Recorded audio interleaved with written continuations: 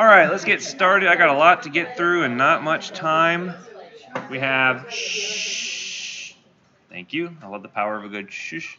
We got 3 more lectures to get through, and I got 2 more class sessions after this. So let's get working through this stuff. I'll go through the test and review it. If there's any givebacks or any high misses, I'll go ahead and put an announcement out about that. Otherwise, if you have questions, either you can email me or hold them until next week, whatever you would prefer to do. Any questions on anything we've covered so far last week, perhaps? All right. Well, moving forward, so we were talking about bioavailability. What is bioavailability? Yeah, what percentage of that drug actually gets into the system here, right? One term you may see occasionally is a term called bioequivalence. This is something when you see like generic drugs come out, because remember, how long is the patent on a new drug? 20 years, right? So again, they have that time. Once that 20 years is up, then generic manufacturers can come out. They have to show bioequivalence essentially, right? So it's one of these things where they have to show that they have the same sort of release characteristics, the concentration of the drug has to be the same, and if they can show that they're within a certain percentage of the actual original compound, that's when the FDA says, yes, you're approved, you can be a new generic drug there, right? So that's why most of the times, you know, when patients say, oh, well, the brand name works better for me, that's not typically true, right? Because most of the time, or all the time, these manufacturers have to show that their drug works just the same in terms of concentrations and whatnot as the original compound. The color may change, the shape may change, but they should have the same exact release characteristics. So if you ever see that, that's what we're referring to.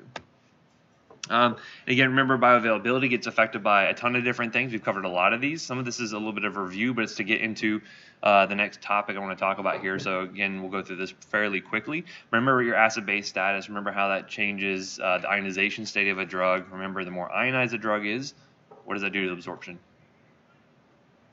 More ionized, more charged, less absorption, right? Because again, just is going to bounce off those membranes there. Remember things like first pass effect. What is that?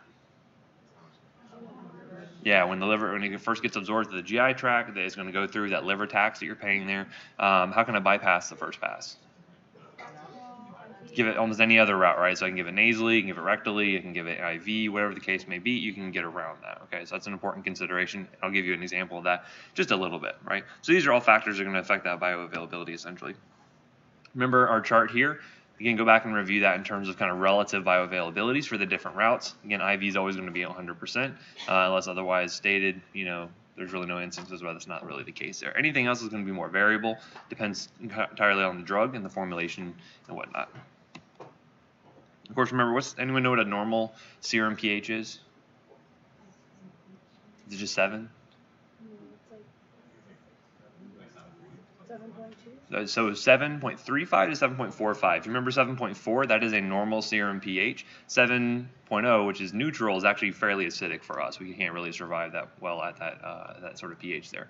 Remember, though, by shifting that pH, again, our fluids, you know, different fluids we're producing can have wildly different pHs, right? So urine might be a pH of like 5.5 all the way up to maybe 7 or 8, right? So again, it just depends on what kind of fluid you're talking about. But by shifting that pH and the pK of the drug itself, again, you affect that ionization state, right? So, and remember, every drug is going to have a pK associated with it, whether it's a weak acid or base. We've kind of covered this, and so you can remember that. Remember that when they are in that charged state, they tend to be more polar, right? They're charged, they're polar, they're more water or lipid soluble. Water soluble, right? That helps with dissolution of the drug itself to get actually into solution. If things don't go into solution, they tend to not get absorbed very well at all anyway.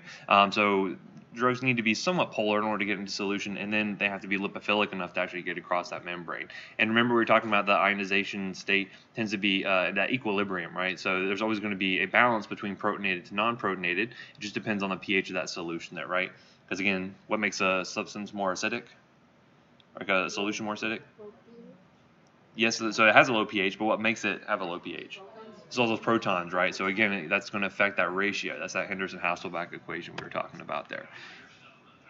I can hear myself speaking very strange. Normally when I hear my own voices, they're in my head.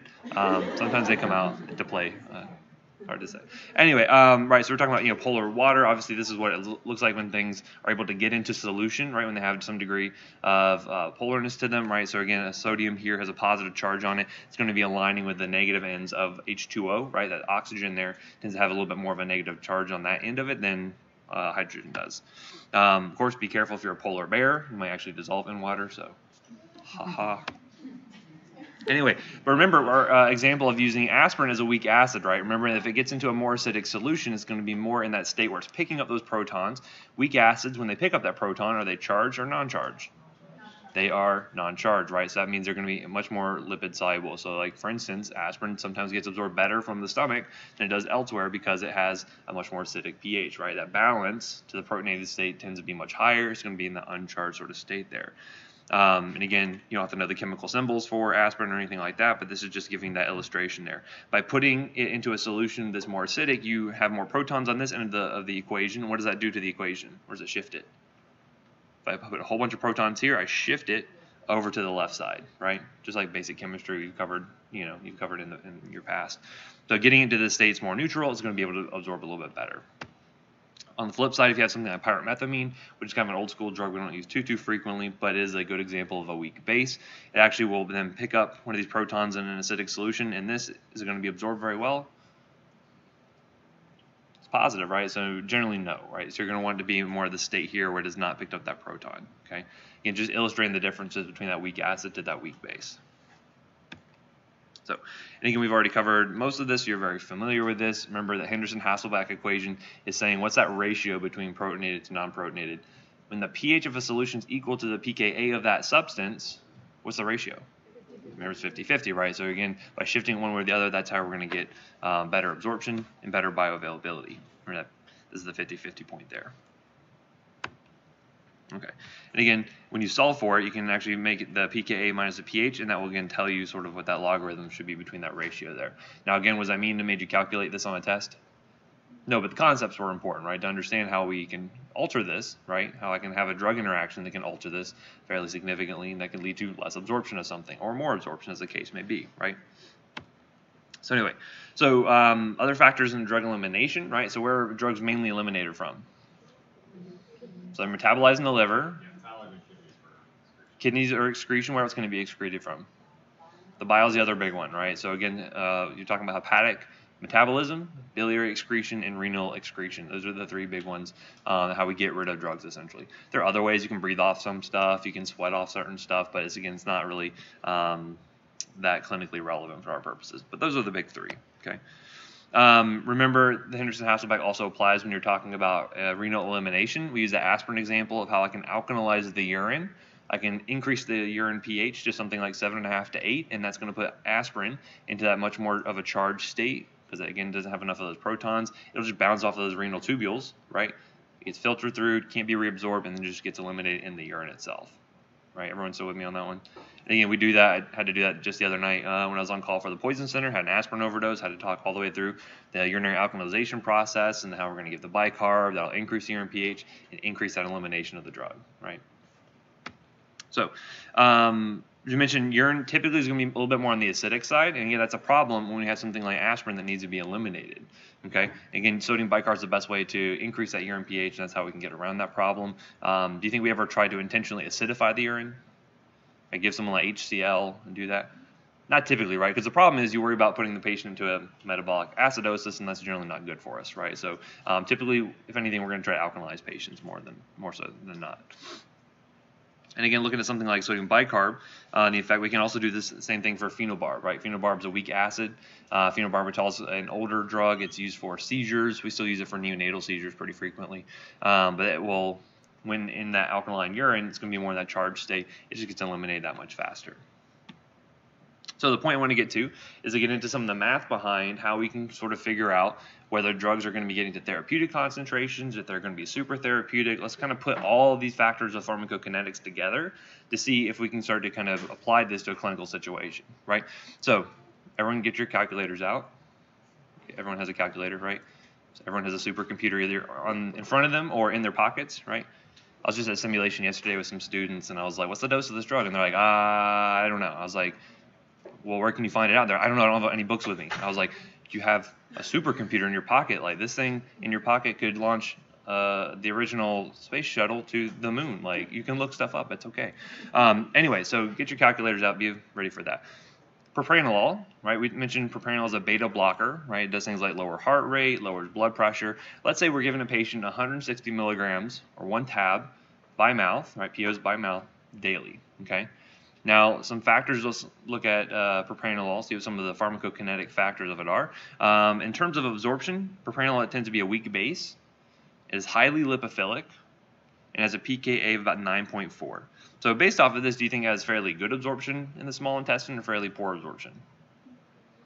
It's pretty good, actually. It's very good because it is lipophilic. Remember, as it gets into the small intestine, the pH typically goes up, and that's going to help to aid that absorption of that weak base, right? If it was in the stomach, do you think it'd be absorbed very well? Generally, no, because it's going to be much more in that charged sort of state there when it picks up those protons. So the small intestine would be a better place for it to get absorbed. Now, looking at this, the first pass effect, only 25% of the drug that you gave is actually going to make it into that systemic circulation. 75% of it gets taken off just with first pass effect, okay?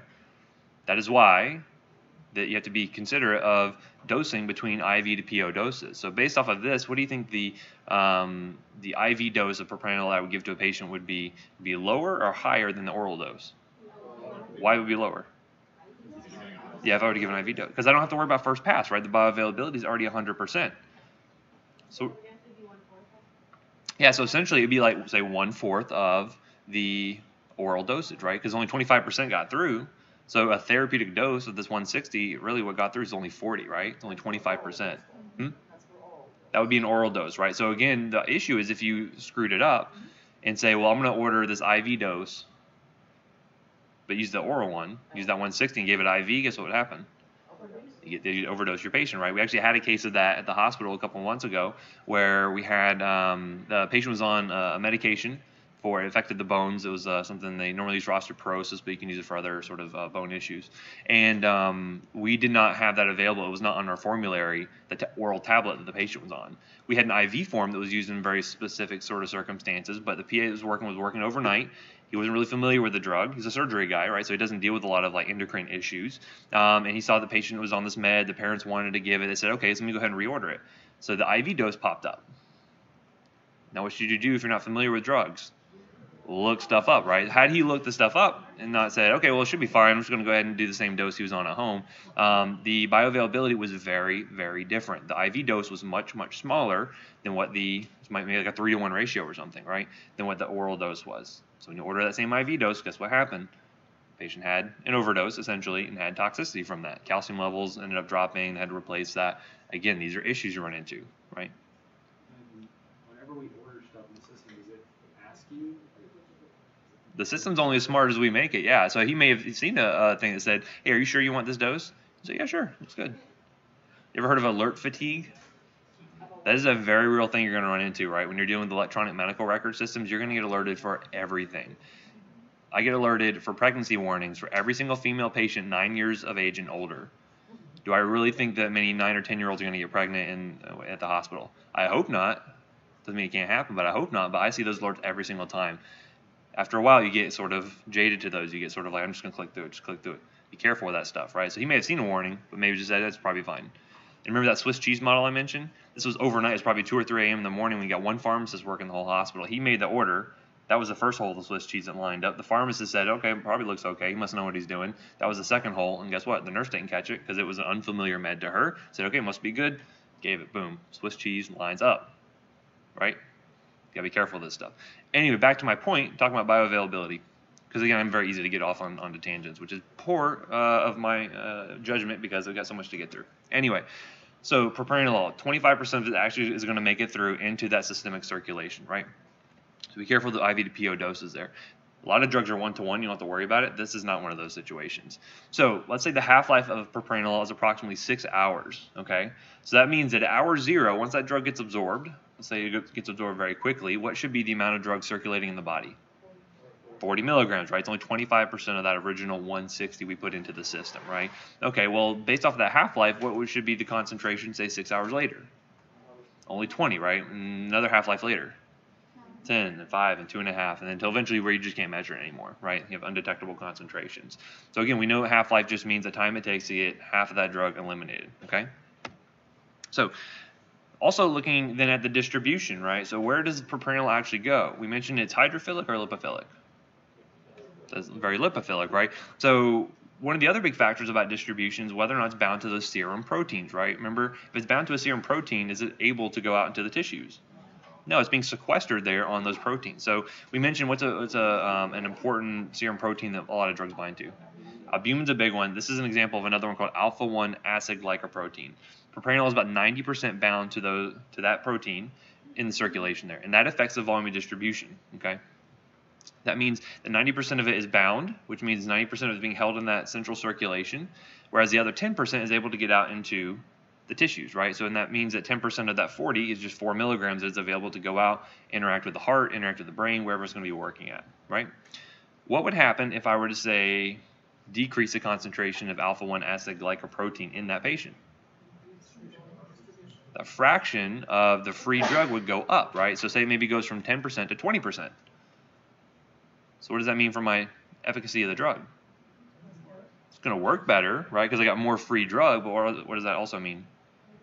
More toxicity, right? Because again, now I could potentially alter my dosage to account for that, right? And we do that sometimes. Certain drugs, if I know a patient has hypoalbuminemia, I can adjust the dose to account for that, right? Or I'll check levels and I can look for that sort of thing there. But again, these are the things you have to consider, right? Are there altered protein concentrations that affect distribution?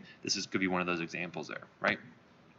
So let's say that we have a 70 kilogram typical male patient, and we're going to administer 160 milligrams PO. Again, we know that that amount that actually made it to the circulation is 40 milligrams, okay? And then we drew a blood level on that patient, and we got the concentration of 0.14 milligrams per liter, okay? So based off of that, what's the volume of distribution for propranolol in that patient? And we can figure that out, right? Remember that we have our equation here that's going to be able to help us out with that. Remember, C0 is what? Initial concentration equals the dose in milligrams over the volume of distribution in liters. And remember, you don't need to do calculus to get this stuff figured out. It's just simple algebra. So we solve for the volume of distribution, right? So we flip those around, and now we have volume of distribution in liters is equal to dose over C0, right? So in this case, what would be the dose that I would put into this equation? Put that 40, right? And then the C0 would be what? That's 0.14. Okay, so what do you get? 285? So it would be 285 what? Liters, right? So again, your answer would end up being in liters based off of that, okay? So again, just to kind of put it into textual formats here, again, this is how we're solving this. By putting it 40 milligrams over that 0.14, you get a volume distribution of 286 liters, right? Now that's for that patient, right? How could I take this information and then apply it to someone else? Well, I take that patient's weight out of the equation, and so I would take that 286 and divide it by the weight of the patient, which is 70 kilograms, and I end up getting 4 liters per kilogram. Hmm? 100%, right? So if I have a patient who weighs only 50 kilograms and I give them the same dose, and presume they have the same volume distribution, I'd have a different concentration, right? This is why we do weight-based dosing for certain things, to make sure that we take into account how their weight has changed that concentration, right? So that 4 liters per kilogram, does that mean that's a high or a low volume distribution? High. Wait, what was the cutoff? 1, right? So 1 liter per kilogram. So that means, and what do we say? We said that propranolol is highly lipophilic. Does that jive with the volume distribution of 4 liters per kilo? It does, right? Because that means that it's lipophilic. It likes to partition out to that tissue. Whatever is free, it does. And then it can go out there and do its thing. This is really important because propranolol is able to partition to the CNS very well, right? So propranolol is sometimes used for stage fright, right? For performance anxiety. It helps to deal with a lot of that sympathetic sort of outflow that you feel. If I were to say call on you and come up and say, hey, give a dissertation on aspirin elimination, you probably feel pretty heart racing, sweating a little bit, right? Propranolol can help to block some of that, right? And part of it is because it gets into the CNS and can deal with some of that. The other thing is elderly patients, if you give this to them, they tend to develop nightmares because it's going to cross over the CNS, can cause nightmares, can cause worsened dementia. This is why certain drugs you have to be very careful when you give it to elderly patients, right? So again, these are features that we consider when looking at these different drugs here. So let's say, for instance, that we wanted to figure out what would be the plasma concentration if I were to apply this information to, say, a 50 kilogram female. Okay, so we're going to administer a dose of 120 milligrams, and then we're going to have this volume distribution of approximately 4 liters per kilogram. What concentration would I get for that patient? Again, we're using the same equation here. C0 equals dose over VD. How would I figure out my VD? Well, let's say, no, I want to figure out what this patient's specific volume distribution is based off the knowledge I have now. You apply the weight, right? So I take that 4 liters per kilogram, I multiply by the patient's weight, which is 50. What do you get? 200, right? So you get 50 times 4, and that way you have that specific patient's volume distribution, right? So now I know that this number is going to be 200 here, right? My dose, what would the dose be?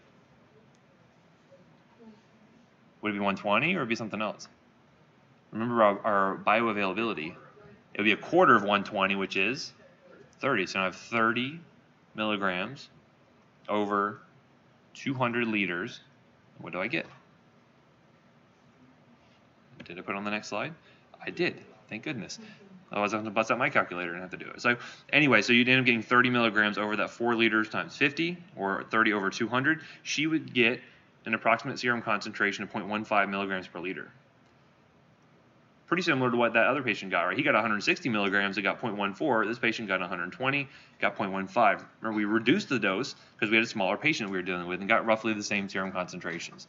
Because again, the only thing that we changed was the dose. The volume distribution stayed the same between the patients there, right? It just depended on what the size of the patient was in the first place. Now, do you think we do this clinically very often? Sometimes we do, quite frequently, right? So there are certain drugs that we are shooting for certain concentrations. Remember, it has a narrow therapeutic index. There's generally a small window that I'm shooting for to make sure I'm getting efficacy without developing toxicity, right? So a lot of antibiotics will do this for patients who are coming into the hospital.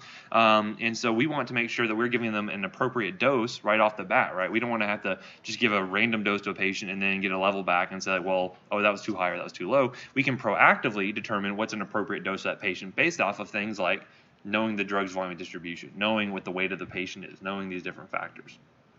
So that means that if I had a 50 kilogram patient, or if I had, say, a 60 kilogram patient or anything, knowing that if I was shooting for that concentration, I could figure out what dose I would need to do that, right?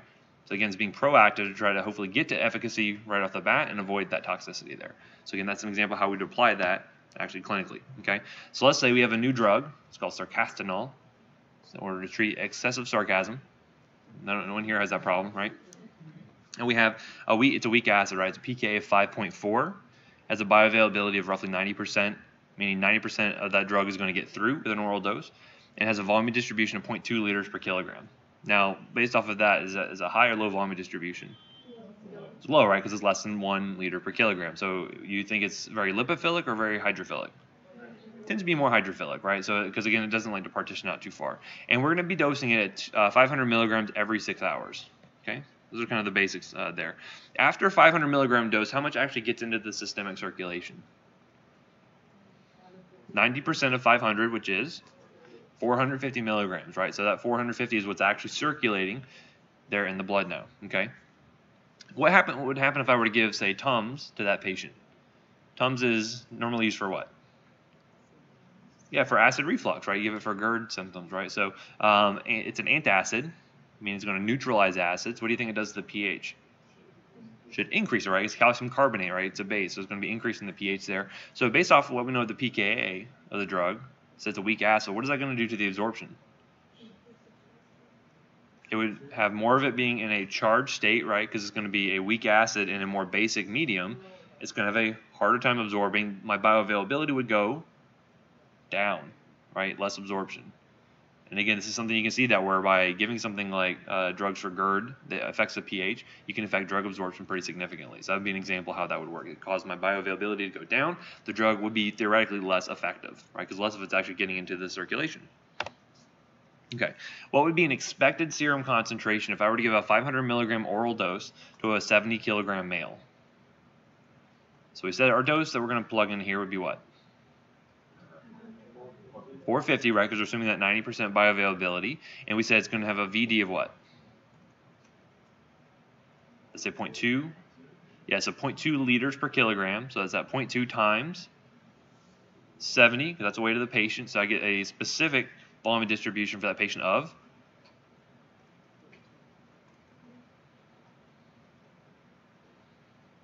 14 liters, right? 0.2 times 70 is going to be, and again, this is harder math than I would ever have you do on the test, right? So don't fret too much. Keep the relationships in mind. That's the biggest thing here, right? So let's say we have 0.2 times 70 is 14 liters. So I got 450 milligrams is my dose. My volume distribution is 14 liters. What is the serum concentration I would expect? 32 milligrams per liter, right? Keep your units straight. You can really get yourself into trouble if you screw that up. So as an example, we'll go back to aspirin again. A therapeutic aspirin level is between, say, 15 to 30 micrograms per ml. I'm sorry, milligrams per deciliter. I'll say milligrams per deciliter, 15 to 30. I one time had a hospital call me up and said, oh my gosh, the patient's level is 400. And I said, oh no, that patient's probably dead. Like, there's no way someone can have an aspirin level of 400 and it's not compatible with life, right? I said, wait a second, how's the patient doing? They're like, patient's fine. I said, okay, well, something's going on here, right? But I said, what was the units that you were measuring that in? Well, they had it in micrograms per ml. I did the conversion, and actually it was only 40. So she was high, but not 400 level high, where I would be like, oh boy, the patient's going to be dead soon, right? So again, this matters, right? So keep your units straight, because you look at it and you're like, okay, well, it may be high, maybe low, but may not be this. You may be comparing apples to oranges there, right? Okay, and again, notice how this concentration is. We got what? What's the concentration? Was at 32 milligrams per liter. How does that compare to the kind of concentrations we were getting with propranolol? It's a lot higher, right? Because remember, we said this is a much more hydrophilic drug, has a lower volume distribution. Why are those concentrations higher? Well, because more of it's in the serum we're actually measuring, right? With propranolol, so far distributed, you weren't even able to detect it because a lot of it was out of the serum, right? With me so far. So those are kind of the concepts. This is how this stuff kind of applies in real life there. Okay. Any questions on that? Again, you can work through the math. We'll do a lot more math when we get to things like drug dosing, especially for pediatrics. So also keep in mind that you will have to do some math for the test, but it's going to be stuff that'll be, I'll let you have a calculator. It'll be relatively straightforward, as we'll see. Anyway, so going to the next section. Let's see. I apologize for not giving you a break, but again, we lost about 50 minutes there, so if you need to go to the bathroom, feel free to go ahead. So let's get into neonatal and geriatric pharmacology. Why do we care about geriatric and neonatal patients so much?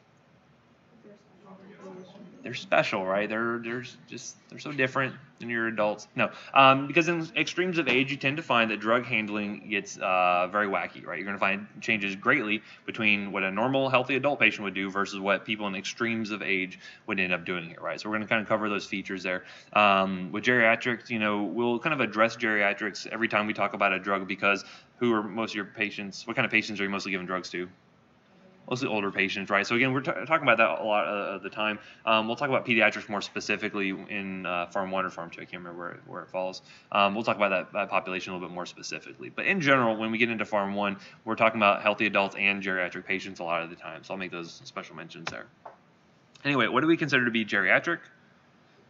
Greater than 65 typically, right? So my parents would probably be very upset at that definition, but it is what it is. Sorry, parents. You're geriatric now, I hate to tell you. We know that we're having an increasing older population. As medical care gets better, people are living longer, which means you're going to have more people on more medications, right? Polypharmacy. When I say polypharmacy, what does that mean? Multiple medications is growing. You're going to find that because, you know, do people just see one provider as they get older? No, they got their rheumatologists, they got their cardiologists, they got their allergy specialists, they got a ton of different providers here. Everyone's providing different medications, and a lot of times no one's communicating with one another. You might be that central person who is kind of the nerve center of all of that because you're handling, say, their primary care. You need to be a good steward of that and make sure you're looking at like, hey, does this make sense? We're combining all these different medications when no one's really talking to each other. Because I will tell you what normally happens is, you know, if you're the primary care provider and you see all these different meds that are interacting, all these different issues there, are you going to feel confident to say like, well, I'm going to go ahead and stop this medication? No, right? It's bad decorum, right? It's bad decorum to go and interfere with someone else's orders like that. What can you do, though? Call them, right? Just call them, have a conversation. Hey, I noticed this patient is on this drug and this drug. They're interacting together, and they're having this sort of side effect. What do you want to do about that, right? Have those kind of collaborative conversations there. I will tell you, though, that because you're busy, you're seeing a lot of patients, those phone calls frequently do not happen. And patients will be kept on, you know, sort of nonsensical medication regimens for years and years and years, and no one ever really goes and touches them. So again, are you going to be those kind of PAs? No, you're going to make that phone call. You're going to change the world. You're going to do everything right all the time, right? Of course you will. Anyway, so getting into it, with geriatrics, it's really important to do assessments of their function, right? To determine what are they able to do, what can they not do, based on their disease states, based on a lot of different features there. So, for instance, you have a patient who is on, say, 6 or 7 different medications, and their eyesight's starting to fail. Could that be a problem? Yeah, right. They can't even read the medication labels. Very small print. They may get their drugs mixed up. I had this one old lady who's coming in. This is like my community rotation when I was in school, and she was on like 12 or 13 different medications there, and she was coming in for refills on them all. So I go and refill them on. I was like, I could look at her and you could just tell she had these really horrible cataracts and she couldn't see not 6 inches ahead in front of her. And I said, well, how do you keep all these medications straight? How do you do that? And I noticed that on her pill bottles, she had these very large symbols written on the top. So she'd have like an orange diamond on one of them and then like say a red triangle on another one. And I was like, you keep it all memorized just based off of that? She's like, yeah. And I was like, there's no way you got all that memorized. Like, there's got to be something, some fault in your system. She's like, test me. And I went through every single one of them, and she knew every single one of those medications there. She said, oh, that one I take twice a day. This one I'm going to take just with food. This one, she had it all down, right? So her mental faculty is quite sharp. Physical faculties are starting to fail her, right? Her senses are starting to fail. So, again, you're going to find patients in extremes of either of those. Sometimes their mental capacity is not such that they can even remember to take any medications, right? So it's going to be very dependent there. And this is where we like to look at the functionality of the patient. And again, this is where interdisciplinary care is super important, right? So looking at the dietitians, looking at the respiratory therapists, your other specialists, your pharmacists, everyone else has to have input in order to get a full kind of picture on the patient there. Because again, we're talking about things like basic activities of daily living. What are those sorts of things? Get up, brush your teeth, go to the bathroom, things like that. More intermediate things are like, can you do like home repairs? Can you cook yourself some food? Things like that. And then obviously we have like the advanced activities of daily living. Are they getting out there on their golf cart, going out, hitting around a golf, things like that, right? So kind of looking at, see where they're at. You have patients that are not able to perform any of these, and that can be very difficult if they don't have a lot of home support in terms of healthcare providers or family and things like that. So looking at the nutrition section first, like why do elderly patients have poor nutrition in some cases? They might not have money to afford, a nice varied diet, maybe their taste buds are going, they really just like a lot of salty food, right? And that's affecting maybe their hypertension. You're going to find, and I apologize, the picture's kind of screwing things up, but even things like constipation is a pretty frequent thing you're going to find in elderly patients. And guess what a lot of medications induce? Constipation, right? Not only that, you tell them, you got to drink a lot of milk because you want your calcium so you don't get osteoporosis. What does that do to your GI tract? Stops it up, right? So you're going to find there's a lot of things that can interact here. And again, if they're feeling full and they're having abdominal discomfort from the constipation, maybe they don't want to eat. Maybe they don't want to take their medications. Maybe that leads to nausea, vomiting, etc. So again, there's a lot of different things that can factor into this. Why do we care about a patient's nutrition status when it comes to drugs? Alters a lot of things, right? So again, what kind of foods they're eating can interact with our drugs. Looking at things like if they don't have good protein sources, if their albumin levels are low because they're malnourished, they may not be able to distribute drugs effectively or like we would expect them to. It comes into a number of different features here, which we'll cover. But you want them to ask things like, okay, what kind of foods, what kind of drinks, what kind of intake have you had over the past 24 hours to get a general sense of kind of what they're doing there. So in drinks, why are drinks important? Are they getting dehydrated because they're not drinking enough water? Are they having a ton of caffeine intake? Are they, drinking things that maybe are interacting with some of their medications potentially? What kind of milk intake do they have? There's a lot of different questions you're going to ask about. And again, typically try to get a general feel for what their intake is. I remember when I was doing my my rotations, I did a Coumadin clinic, a warfarin clinic. One of the big things you have to monitor for is their diet because if they get too much vitamin K in their diet. Anyone know where you find a lot of vitamin K in food? Kale, green leafy vegetables is kind of the general umbrella. So, you're going to find that patients have a lot of vitamin K intake. Their warfarin doesn't work as well. You have to give them a higher dose. If they have very little intake, warfarin works too well, and you got to reduce their dose. Now, this is in Palaca, Florida. Anyone familiar with Palaca, Florida? At least one person's heard of it, right? So, again, that tells you. So, if you look at Gainesville on the map, you look at St. Augustine, it's kind of in between. It's kind of the swamp hole right in the middle there. Again, I'm not even from Palaca. I'm from even smaller town outside of that. So, goes to show you, we can all come from humble beginnings, as it turns out. But a lot of these people were kind of salt of the earth kind of people. They're like a lot of times they were growing their own food, and that was their main source of intake, right? So I'd have these people who are eating nothing but kale and spinach and collard greens and all these different things that are just like that's just a staple of their diet, and we had to take that into account when dosing their warfarin. So these people, on average, want a much higher dose of warfarin than it would be if I went to, say, somewhere where they weren't doing that, right? So these are things you have to take into consideration. A lot of it tends to be more drug specific, but you have to ask the questions, right, to figure out are they getting the intake like they should. Looking at things like alcohol intake, right? So you ask a patient, how much alcohol do you drink? Are they always forthright with you? Yeah, so a general rule of thumb I've always heard, maybe this is a little cynical, but it says, always double whatever they say their alcohol intake is and always half what they say their methadone dose is. People tend to not be truthful about some of that stuff. But yeah, think about, drinks of beer, liquor, or wine they're getting in daily. And I say, okay, well, how many drinks do you have, say, a day? And they say, oh, I have one drink of wine. I say, well, how big is that drink of wine? They say, it's a whole bottle, right? Asking about sizes can be important, right? So how much actual alcohol intake are they getting? Looking at things like, any kind of dentition issues, any kind of oral health issues, it could be problematic there. Asking about, do they have money to even buy food? Do they have assistance programs that are helping them out with that? Other big things we can do is tracking their weight gain or loss over time, right? To see if they're getting too much, too little, etc. And also asking about things like, prescription or OTC meds and looking for interactions that could be coming up due to diet. Now, laboratory assessment, you guys haven't had a lot of education on like laboratory assessments yet, right? You're going to get into it, and I'll kind of mention some of the things that you at least kind of have them stick out in your mind now, so when you encounter them later, it should make more sense. Typically, when you're evaluating a patient in terms of laboratory values when it comes to medications, here's some of the common things you're going to be getting. So when I say a CMP, anyone know what that means? Yeah, so, or a complete metabolic panel or comprehensive metabolic panel. These are good because they give you your electrolytes. They'll give you things like blood sugar. They'll give you things like renal function, right? How do we determine renal function off of a lab? What do we say? Yeah, serum creatinine is helpful. BUN is also helpful, right? Don't ever say BUN. People will laugh you out of the unit. Say BUN, right? They get a lot of helpful information, right? Again, if they have poor renal function, you'll tend to find their electrolytes tend to be off a lot of times. Their potassium might be too high, etc. But you also, with the complete metabolic panel, will end up getting liver function as well, right? So you can look at things like total protein. You can look at things like their ALT, AST to determine how their liver is functioning. Now, if I say a basic metabolic panel, does anyone know what that includes? Another name for that is Chem 7. So chemistry 7, so it has 7 things on it, right? So basically you have your sodium, you have your chloride. Again, this won't be on the test specific. I'm just kind of trying to let you know, give you a heads up. So sodium chloride is going to have your potassium. It's going to have your bicarb. Why do I care about bicarb?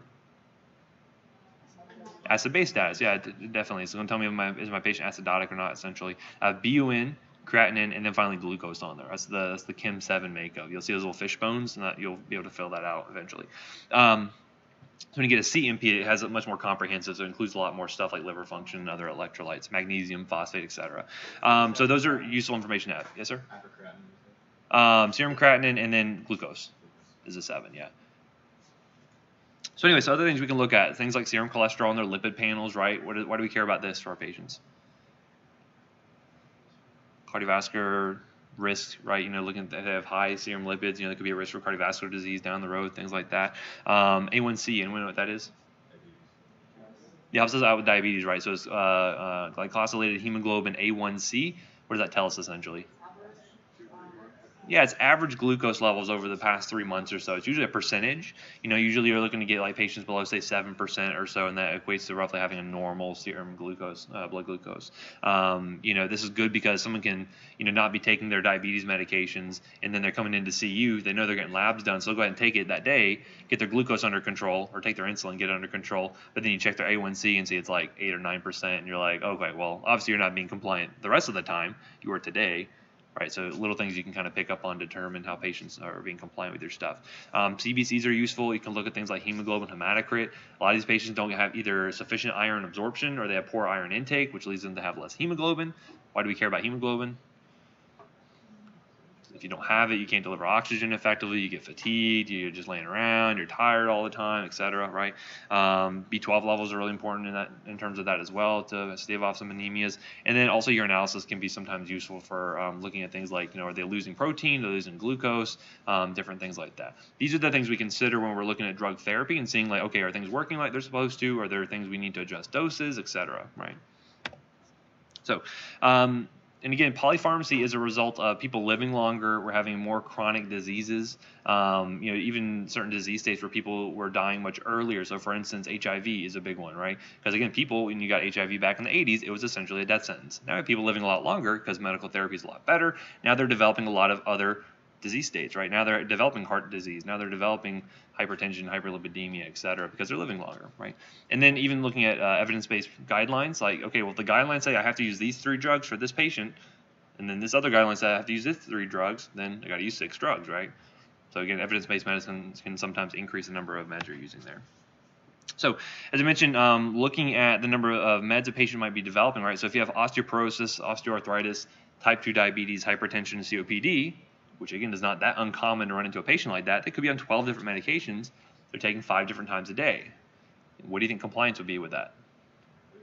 Pretty poor, right? Even if you tried your best, like it would be pretty poor even for you to do that, right? Of course, when you ask a patient when they come in, hey, are you taking all your meds like you're supposed to? What do they say?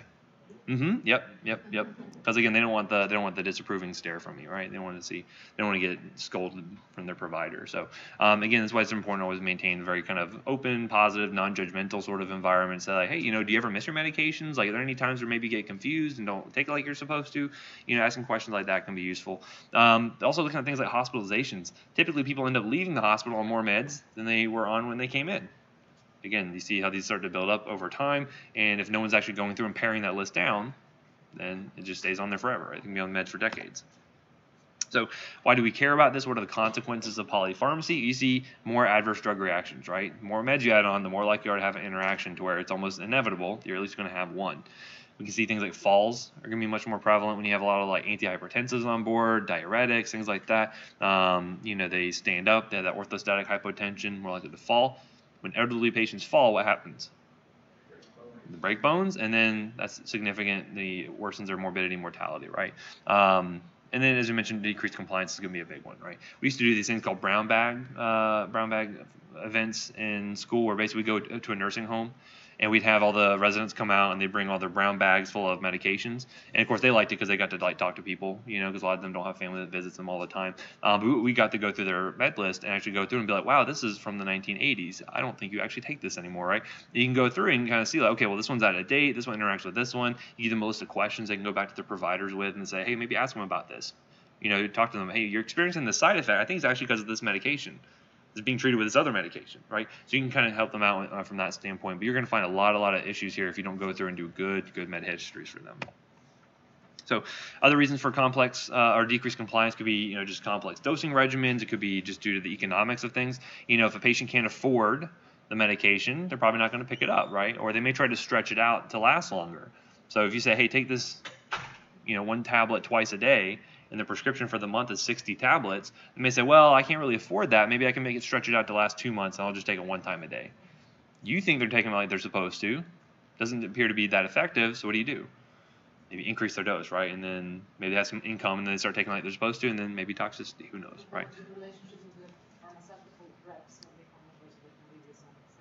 And that gets really tough too, because then okay, here's some samples, and then they run out. They don't have a script for it. That can be really tough too, right? So a lot of issues here.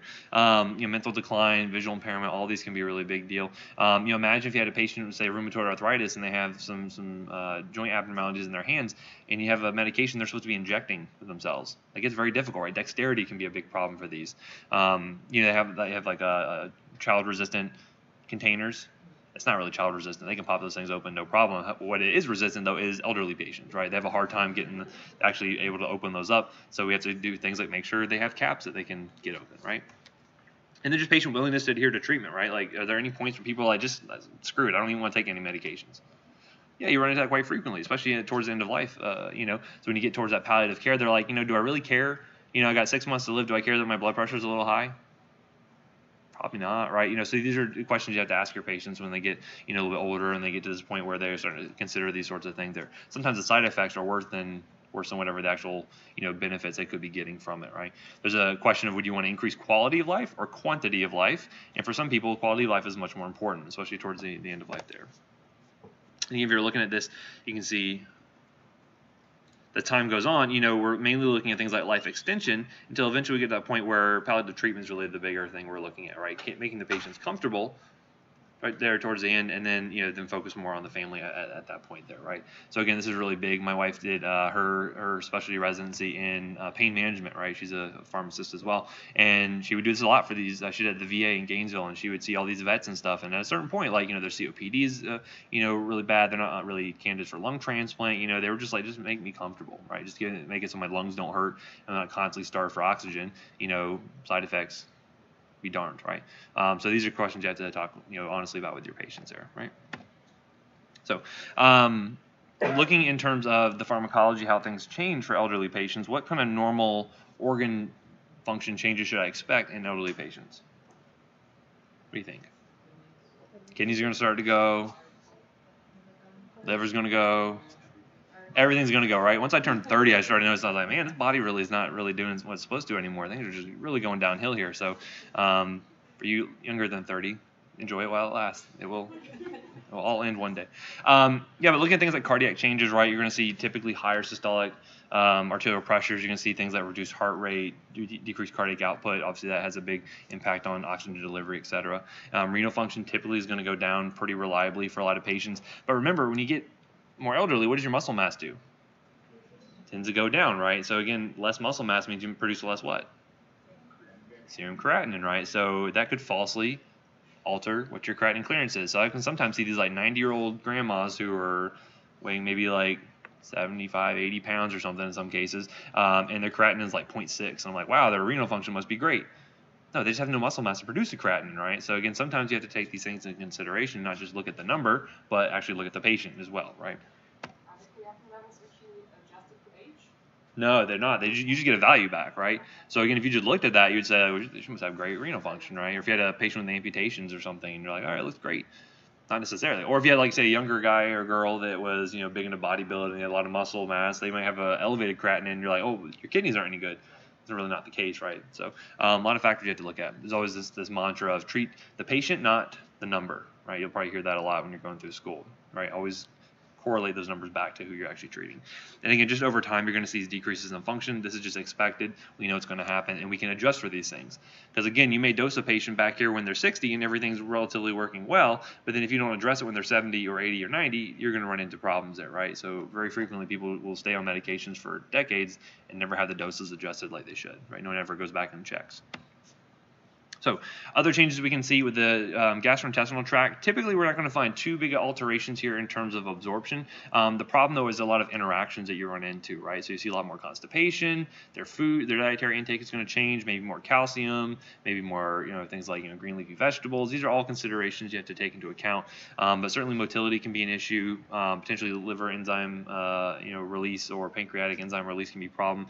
The biggest thing you run into from the liver standpoint is that, especially with patients who have poor cardiac output, have like congestive heart failure, typically they have a lot of backup of blood on the venous side. That means you're delivering less blood to the liver, and what do we say that does to metabolism? It slows it down, because if you're not delivering the drug to the liver, then it's not going to get metabolized, right? So these are issues we look at. As I mentioned, no major absorptive changes here occur within the GI tract, but mainly it's the drug interactions that you're going to run into, right? So again, are they getting fiber in their diet? Is that interacting with anything? Are they taking over-the-counter medications that may be interacting that you don't know about, right? Because again, when I ask an elderly patient, hey, what meds do you take? They may only tell me the prescription ones, right? They may not think of over-the-counter meds as being their drugs, right? There's a thing, anyone familiar with Goodies powders or BC powders? It's a southern kind of thing. I tend to find a lot of people from up north or out of the country are not familiar with it. But basically, there's these little wax paper sachets, is the term, that have powdered aspirin in them, right? And a lot of people don't understand, or a lot of elderly patients don't know that that's aspirin. They just think, oh, I have a headache, I take a Goodies powder. Why might that be a problem? Well, because if you don't know they're taking aspirin, there could be bleeding risk associated with that. Maybe they're taking too much of it because they think, oh, I also have to take a baby aspirin every day for my heart, not realizing those two are the same drug. We had one patient who someone had told him, well, every time you have chest pain, go ahead and take a Goodies powder. And so this guy had a lot of anginal episodes. He would just keep taking it over and over again. And so then when eventually he said, wow, this chest pain's not going away, he calls 911. EMS gets there and they say, hey, have you taken any aspirin today? The guy says, no. And guess what they give him? Give him aspirin, right? And then he gets into the ER, and then the resident goes, hey, have you taken any aspirin today? The patient's like, no. He gets aspirin too. So now he's got like a level of 40, 45 or something. Now we got an aspirin toxic patient on top of his chest pain that we're dealing with, right? So again, you can see how these issues come up and when the communication breaks down a little bit. So other things, distribution is going to be greatly affected as patients get older. You tend to find that when they get older, they will have things like increased body fat percentages compared to, say, a healthier, younger adult patient. You're typically going to find the muscle mass is going to go down, and then the body water percentage goes down as well. So what do you think this does to volume distribution, say, for lipophilic drugs? It's going to increase, right? Because, again, pound for pound, they're going to have more adipose tissue for that stuff to distribute to, right? For hydrophilic meds, what's that going to do to distribution? Probably decrease it, right? Because again, they have less body water, so more of it's going to be kind of compacted there, concentrated in the serum, right? So these are considerations we have to make. Also consider things like, their volume intake, right? You can have patients in the nursing home who are kind of trucking along fine in terms of renal function, in terms of intake, and then all of a sudden they get sick or something, or no one kind of checks in on them for a while, and they stop drinking, right? Why is that a problem? They get intravascularly depleted, right? They're dehydrated. That means they can't perfuse the kidneys very well, and all of a sudden the drug levels build up. And that we've seen quite a few patients coming from the nursing home end up in the ER because their levels of medication spiked up because they were dehydrated, right? So again, these are issues you have to think about in terms of that. Also, things like serum albumin levels tend to go down. And again, this is very nutrition dependent in the long run, so that may affect drugs that are highly protein bound, may affect what percentage of that drug is actually bound there, right? Oops, wrong way. As I mentioned, protein binding, usually there's oh, yes, ma'am. So, I have a question. So, when you have a high protein binding, you have a lot of albumin, you don't get a lot of big volume distribution, correct? That tends to lower volume distribution, yes. Because it's safe in the blood. But if you're dehydrated, I thought dehydration decreases volume distribution. So if you have both those factors connected together, does one override the other? It depends. It's very patient specific at that point, right? Because you could have someone who's dehydrated with normal albumin levels. You could have someone with low albumin levels with edema, right? They have a lot of extra body water. It just depends on the situation. So again, you're taking all of it into account when you're kind of factoring all these different features together, right? Yep. Anyway, so other things, as I mentioned, with serum albumin, nutrition status is really important for this. You may see actual increases in certain proteins like the alpha-1 acid glycoprotein that we talked about just a little bit ago. And again, that affects that free fraction, right? So if the free fraction goes up, then there's more drug available to possibly cause toxicity. If it goes down, then possibly that leads to less efficacy, depending on the situation. This is one of the really big ones I want you to consider. And again, always be cognizant of the drugs that a patient's on that is renally eliminated, right? Because again, this is a very frequent thing that when I did rotations in the ICU, I'd go up there and I'd be looking through the patient's regimen, and almost every single patient I'd find something that was not renally dose adjusted like it should be. So be very cognizant of this, okay, especially over time, because we know renal function is going to go down. We know that renal function is very dependent on volume status. Again, if they get dehydrated, kidney function goes down. We just know that. Because again, what two organs does your body want to perfuse over anything else? Your heart and your brain, right? You can survive without kidneys for a while. Can't really do much without a brain or heart, right? So in those cases there, you tend to find when volume goes down, you're going to be perfusing those organs preferentially. Your kidneys are going to take the back seat there, and they get less perfused. They're going to be clearing less drug. Levels are going to go up, right? So we know that's going to happen. As I mentioned, watch out for that serum creatinine, because as they have less muscle mass, they have less of it to produce. You may falsely overestimate what their renal function is. A lot of those patients I mentioned, they're elderly, that I know they don't have a lot of muscle mass, and their creatinine comes back 0.6. I usually just bump it up to 1 just to make sure I'm not overestimating too much, right? It's a small adjustment, but it can sometimes help out to make sure I'm not too aggressive with the drug dose in there, okay? So again, looking at the creatinine clearance, remember this is the Cockcroft-Gault equation. It's not great for elderly patients in the extremes. Sometimes we use this MDRD equation instead. But again, remember, how does age affect creatinine clearance? As it goes up, this value here, this difference is going to be smaller, which means you have smaller creatinine clearance. So just know that as that age goes up, renal function is just going to go down. It's just a natural component there. Hopefully I never get to a patient where they're 141, because then this whole thing is not going to work at all, right? Maybe one day. Anywho, looking at liver clearance, we're going to find that typically this can be reduced over time, mainly due to less blood flow being delivered to the liver. That can be an issue here. But also, with more drugs on board, you're more likely to see these hepatic interactions, right? Things like CYP enzyme inducers or CYP inhibitors, right? We talked about the grapefruit juice thing before. Again, by slowing down these phase 1 and phase 2 reactions, drug levels tend to go up or down. So I'm slowing down phase 1 and 2 reactions. the drug levels are going to go up, right? Because I'm holding on to more drugs, they're not being metabolized effectively, right? So again, keep these relationships in mind. So going from the kinetic changes to the pharmacodynamic changes, right? So we think of elderly patients being more sensitive to medications, but is that really the case? Most of the time it has to do with altered pharmacokinetics, right? So again, I may give a standard adult dose to an elderly patient and they get knocked for a loop because they have, maybe a drug interaction or a kinetic interaction that just made it so that more drug got to that site of action, right? That's usually the case there. However, you tend to find these elderly patients have less of a homeostatic response to a lot of things. Like, so for instance, elderly patients are able to regulate temperature as well as someone younger. Elderly patients tend to get cold or hot. They tend to get pretty cold, right? I remember that's when I knew my parents were getting old. When I went home for an event or something like that, I walked in and I was like, why is this place so stuffy? Like, what's going on here? It's like set to like 79 or something in the house. I'm just like, oh no, this isn't gonna work. I was like, oh no, my parents are getting old. They're gonna die someday. Terrible. But yeah, so one of those things where they just lose some of those homeostatic sort of responses there, right? So blood pressure changes, right? They're more likely to have orthostatic hypotension, right? Especially when you add on medications that can affect blood pressure or affects their volume status, things like that. Looking at things like, their fasting blood glucose, right? Typically, glucose tends to ride higher for those elderly patients that just don't have the same sort of homeostatic responses there, right? They develop resistance to some of these things in some cases. So looking at some specific drug class examples. Now, again, I'm not going to have you memorize every single drug here, but again, these are some of the classes that you're going to run into that tend to be a little bit more dangerous with elderly patients, and you have to be careful of. Anyone ever heard of the Beers list? That's not when you go to the restaurant and you say, what do you have on tap? It's not that. The Beers list is a list of medications. They say these tend to be more likely to develop toxicity in elderly patients. You have to be really careful when using them in this patient set. And you can look up the list, but I'm not going to go through the whole thing. But consider things like sedative hypnotic agents, right? These are things like your Xanaxes. These are things like your sleep medications. You tend to find that depending on the drug, the half-lives can actually be increased pretty significantly. This is either due to decreased renal elimination or decreased hepatic metabolism. So the half-lives get longer. What does that do to the duration of action of that drug? It sticks around for longer, so it's obviously working for longer, right? So what kind of side effects would you expect to see? Increased sedation, right? When you get up to go walk to the bathroom, middle of the night, it's dark, more likely to see falls, ataxia, etc., right? Altered mental status. Sometimes you think, man, grandpa's dementia is just getting worse. It could just be the medications that they're on, right? It could be some of these sedative hypnotic drugs. Things like analgesics, like opioids, right?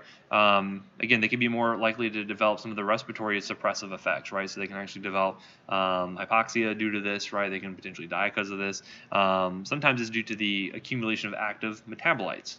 What do I mean when I say that?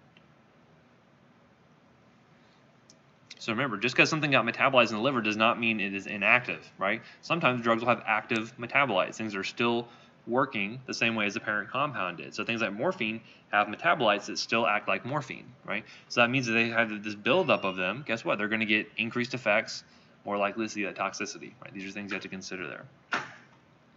Looking at things like antipsychotics and antidepressants, right? A lot of times behavioral health issues need to be managed in these elderly patients. Depression, anxiety, these are normal things for them to develop. Looking at drugs like lithium. Anyone know what we use lithium for? I don't know if I mentioned. Yeah, usually bipolar disorder is a big one. Well, this one is entirely eliminated through the kidneys, right? Lithium actually looks a lot like salt, like sodium, and they get handled exactly the same. And so if you have decreased renal function, guess what? You have decreased lithium clearance, and that can lead to some very severe toxicities because of that. Antidepressants, some of them can worsen mentation in the elderly patients. They can, again, you think they're having worsened dementia or Alzheimer's, could just be the medications that they're on. Sometimes we have alternatives that are safer. Like nowadays we have the SSRIs, like your Prozacs and your Lexapros and things like that, but sometimes they need to be on the older school drugs, and they can worsen a lot of these effects we're seeing. Looking at cardiovascular meds, things like antihypertensives will definitely worsen the risk for orthostatic hypotension because that's what they do, right? They lower blood pressure. You can see things like electrolyte imbalances with diuretics. You can see hypokalemia, hyponatremia, all kinds of things that can develop from that. Also, think about it, if you're taking a diuretic, what do you have to do more often? Go to the bathroom, right? What do you have to do that in the middle of the night? Again, risk for falls, right? So again, if they're having orthostatic hypotension, when they get up to go pee in the middle of the night and they trip over something and fall and break their femur, Again, that's related back to the medication, right? Even though it seems unrelated, it certainly is. Antiarrhythmics, right? We use those with some regularity. Again, they have poor hemodynamic reserves. They're more likely to see things like other arrhythmias or hypotension, things like that. And again, you have to look at the organ adjustments, look at the renal function adjustments or the hepatic adjustments to make sure that they're going to get just the right amount of drug without causing too much toxicity. So again, as we know with adverse reactions, as we have increasing number of drugs, the risk for adverse reactions goes up exponentially. Again, by the time you're on 10 medications, it's nearly 100% likely to at least have one kind of interaction. May not be a severe reaction, but it could be something, right? And very frequently, patients don't know what side effects are that are associated with medications. So sometimes they just think, oh, wow, this is just normal now. This is just how things are. My body's failing. But no, it could be an interaction that they're running into, an adverse drug reaction they have from one of their meds. So things to consider. And then, obviously you have to factor in the OTC and the herbal meds. A lot of times, especially if you have an error of you don't think the herbals work, patients may not be likely to tell you about the herbals that they take. Okay, that can be really problematic because do herbals do anything? Do they actually work? They do. Some of them can be quite deadly, right? So as an example, I'll tell you, we had one lady who came in. She was coming in for altered mental status, having kind of stroke-like symptoms, and she was on warfarin for her atrial fibrillation. She was also getting elderly, her memory starting to go. Anyone know what supplement you might use for memory? Use ginkgo biloba, right? Ginkgo actually has natural anticoagulant effects as well. So guess what? What was causing the stroke-like features? Well, she had a massive intracranial bleed. That patient died from that, right? It's one of those CT scans where even the pharmacist can look at it and be like, oh, that's not right. It certainly was not. So it had a massive head bleed because of that, right? Because of this interaction that she was not aware of, and maybe no provider would have even been able to caught it if they didn't ask the right kind of questions, okay? So little things to think about with these OTCs and herbals, they definitely do work, right? But they just don't have as much regulation around them as normal prescription drugs would. Okay, and again, looking at adverse reactions, reasons for that, oftentimes prescribers are not taking age into account, right, and looking at the organ function. You can also have a lot of patient compliance errors, or they're just seeing a lot of different providers. So again, assuming you're going to be that primary care person, you may not be, but assuming you are, or if you're in the ER position, you see someone coming in for possibly a drug interaction or adverse reaction, you need to be able to kind of look at that, coordinate all these different things to see, okay, what do I need to do for this patient there? As I mentioned, like the BC powders example, a lot of times they don't even know that something is a medication. So how can you go about getting a good history from these patients here? Again, it's all about the questions that you ask. Again, try to ask open-ended questions. When I say open-ended, what does that mean? It's not yes or no, right? Because I could have said, do you know what open-ended questions are? And you can say no or yes, and then that's the end of it, right? But if I say, hey, tell me what an open-ended question is, that invites a discussion, right? It invites more dialogue. And again, you can finish up with more closed-ended questions, but that's a good way to start off, right? So again, how are you using the medication, right? Teach me how you're supposed to be using the medication there. It's a lot better than just say, are you taking your medication like you should? Because they're going to tell you, yes, I am, right? But again, do that teach-back method can be very useful there. If they're deviating, why are they? Is it because of cost? Is it because of interactions, adverse effects? What could be the reason? Ask about non-prescription drugs or maybe things that aren't on their med list. Why might they be taking something that's not on their med list? Well, Greta down the road had pneumonia last time. She had a bunch of antibiotics left over, so I started coming down with something, so I took some. That happens, right? People share medications, share amongst family members or neighbors, or maybe they get stuff from outside of the country. Who could say, right? These are things you want to be able to try to pick up on if you can. Are using any homeopathic products, herbal supplements, vitamins, any of these things that could be possible interactions you want to try to catch if you can. Now, again, I could have a patient come up and they're like, say, I'm taking this homeopathic remedy, I'm taking this essential oil, or I'm taking whatever. Am I going to know what that is 100% of the time? Probably not, but what I'm going to say is, oh, interesting, very good, and then I'm going to go look it up afterwards, right? About faking confidence, even if you don't know what you're talking about. Like, okay, very interesting, I'm going to go check that out, and then come back, but oh no, don't do that anymore. It's bad, very bad. Again, talk about drugs from other family members or friends. Are they getting it, say, from outside of the U.S.? Not all sources may be exactly as reputable as other ones. So these are things you want to consider there. Are you still taking meds that are not prescribed anymore? Sometimes patients don't get you're giving them so much education, they're being inundated with so much knowledge and information, they miss that point where you say, hey, stop taking this med, we're starting on this one instead. So sometimes they'll have those duplications there. And then talk about expiration dates. Now, expiration dates sometimes are useful, sometimes not. Certain things you want to be careful of. So at least make sure they're checking the expiration dates to make sure they're not taking something that was like good back in the 80s, right? sure it's at least, within the same decade at least. Other things, are you taking medications independently? Sometimes they have to have people come and help them. Are they using any kind of like dosage system to help them? Do they have syringes or anything like that they're having to use? How are they, are they able to use them? Do they have the dexterity to do so? Things like that, all right? So again, these are questions you want to ask, make sure they're using them effectively, and have them demonstrate to you how to use your inhaler to make sure they're not spraying it on their neck, right? Things like that. Okay, again, just some pictures of pill minders and things like that they can use to try to help them out. I hate these things from a poison control standpoint because invariably a little kid's going to get into one of these and they'll say like, okay, well they got into Mondays and Tuesdays, and I was like, well, what was supposed to be in there? Like, I don't know. I had them in the pill minders, I didn't have to think about it. And so I'm like, well, I have no idea what the kid got into now, so it's a problem. It's good for them though because it helps them to remember when to take stuff. So anyway, so again, a lot of obstacles to compliance. Cost is always a big issue there. Again, why go with a brand new NSAID for a patient when the cheaper one would work, or ibuprofen can work? Just because a rep took you out to dinner the other night and said this drug is the best doesn't mean it's going to be best for your patient. Always consider that sort of stuff. And then you can consider intelligent noncompliance. Are they taking things less often to save money, or are they doing it because they don't like the drug? Always consider that as well. Okay. Anyway, so sorry to keep you right up to the last minute. Are there any questions I can answer on that? I know it's kind of breakneck pace, but it's the nature of the beast. Let me check the board if there's any questions. Nope, no questions at all. I will see you guys next week.